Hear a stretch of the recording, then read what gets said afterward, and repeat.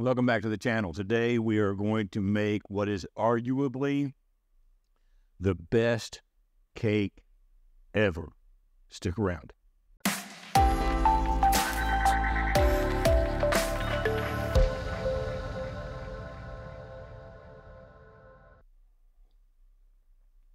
In my family, this is called the North Carolina raw apple cake, and it was handed down to us from my wife's grandmother, I do believe.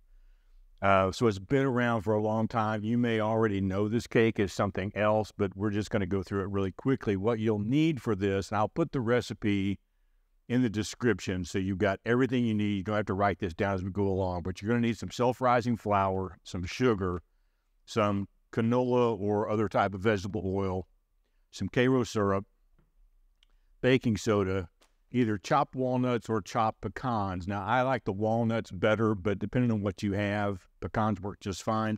But they do need to be chopped and not halved. And then you're going to need 3 Red Delicious apples and one secret ingredient as well, which I forgot to get out earlier, which is whole buttermilk.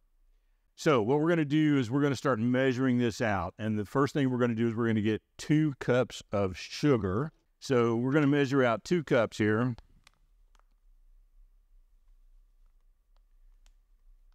Whatever I have left over will probably be donated to somebody in the family who bakes a lot or needs these kinds of things. So 2 cups of sugar, 1.5 cups of canola oil. There's 1 cup, and there is 1/2 cup. And then I need 3 cups of self-rising flour. It does need to be self-rising. All-purpose flour will not work. So let's just measure out 3 cups here. Then I need to add 3 eggs. Oh, something else I forgot.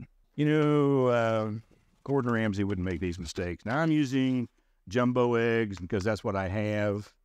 Normally I use extra large eggs. Doesn't really matter. You just need 3 eggs. Eggs is what binds it all together and makes it cake. And keeps it healthy.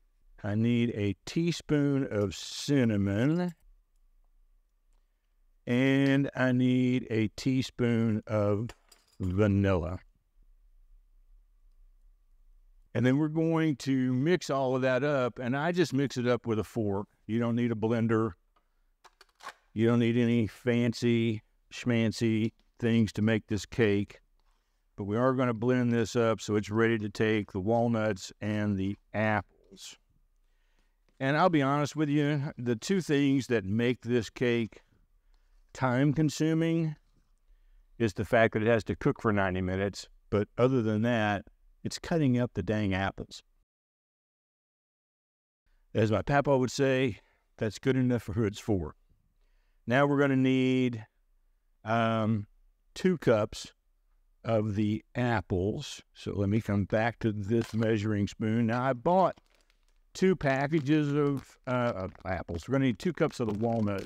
There's 1, there's 2, and I've got just a little bit left. I'm just going to throw them in. Now, just for good measure, I'm going to mix all this together again. It'll just make it easier when I put the apples in. It is going to get very, very thick pretty soon. So just expect that. It's going to be kind of packy. It's not going to be real fluid. That's what you want. And I know there are a lot of really, really good ways to slice apples. I don't know them. I just know what I do. So I cut them in half, and then I cut them in 4 or 5 wedges. And I'm just going to start peeling, and we will fast forward through this bit right here because this is really boring.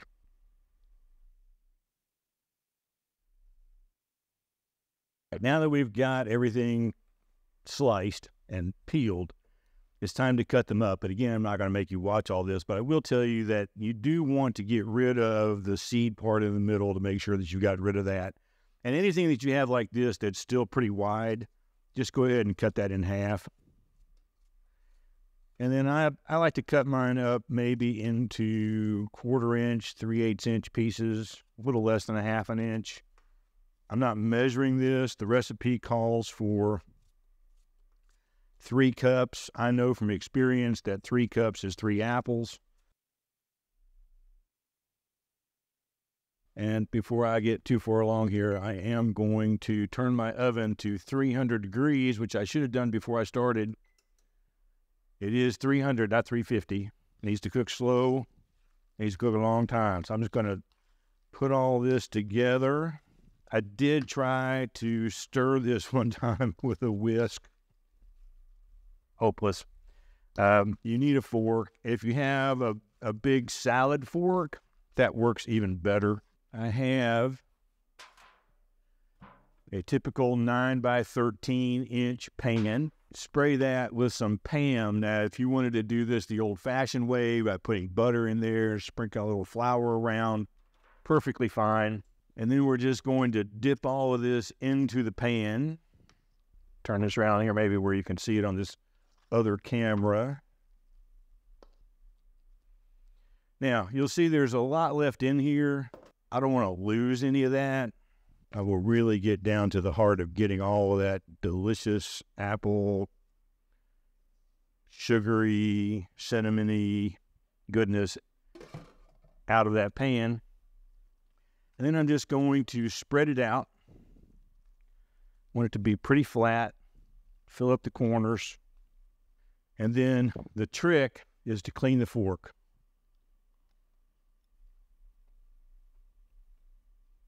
So once my oven gets to 300 degrees, I'm going to put it in. It's going to go in there for 90 minutes. And we'll be back when it's time to pull it out.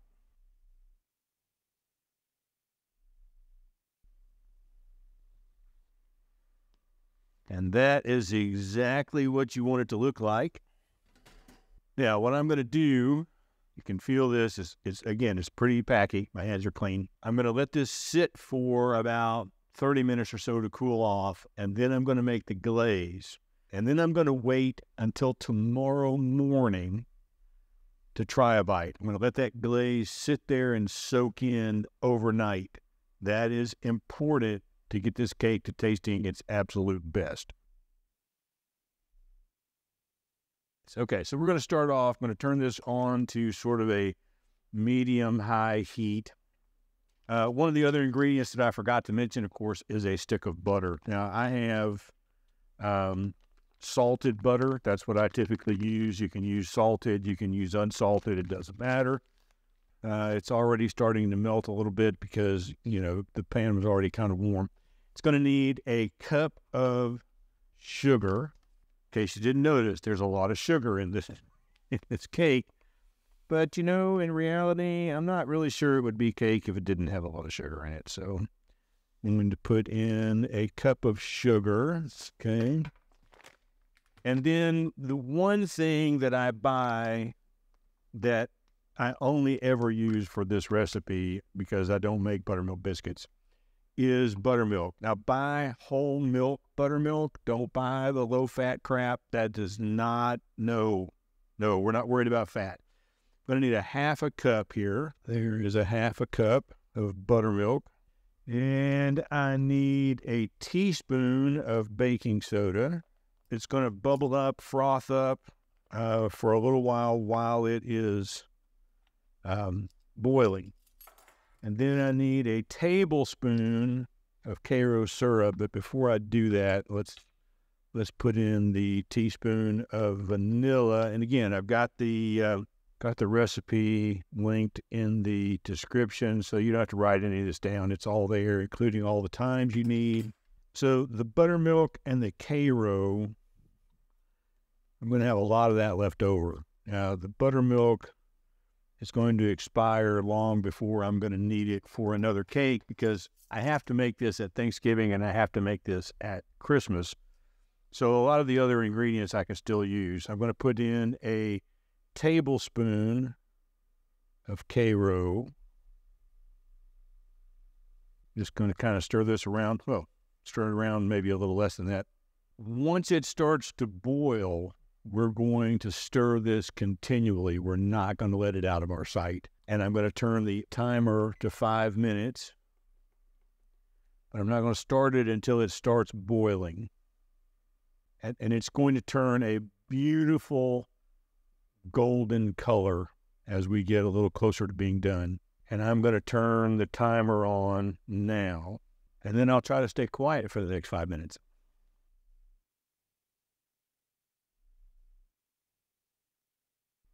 So you can see at this point, it's starting to froth up. It's starting to rise up in the pan a little bit. If it gets a little too high, you might need to pick the pan up just a little off the heat, let it settle back down again. But we're just going to keep stirring it. I've got another 4 minutes to go.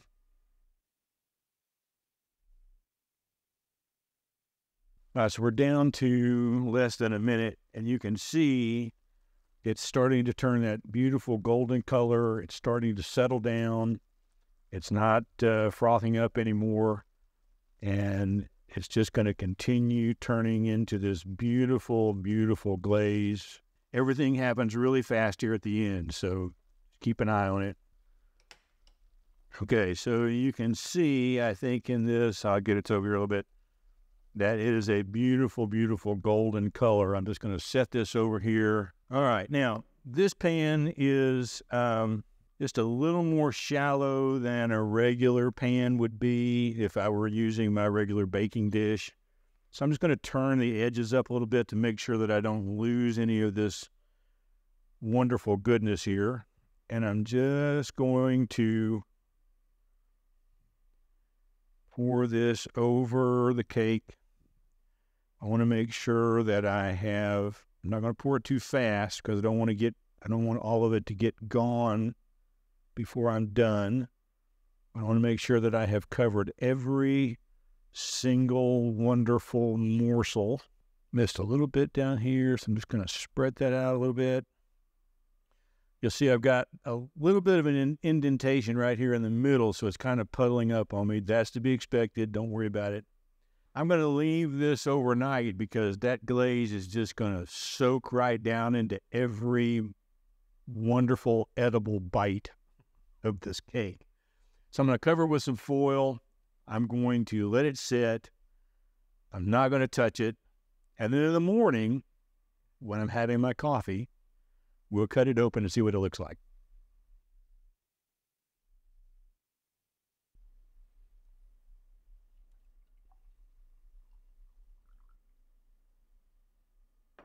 Well, here we are, 5 o'clock in the morning.